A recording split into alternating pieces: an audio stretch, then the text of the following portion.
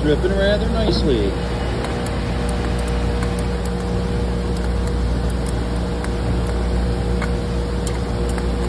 This is our powder strip on some castings, and it's a low hazard stripper, but it still can degrease and de-oil your hands, so you shouldn't get your hands in there.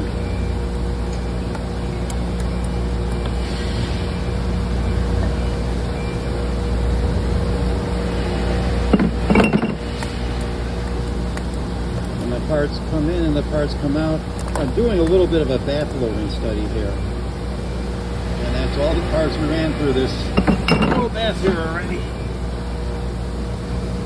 And more parts going in, including with a lot of shop dust on it. So we're also analyzing their shop dust.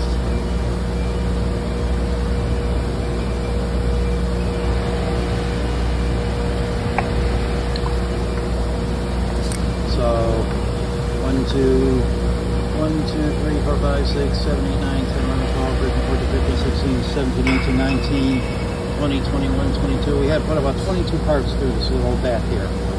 And we'll see how long it lasts.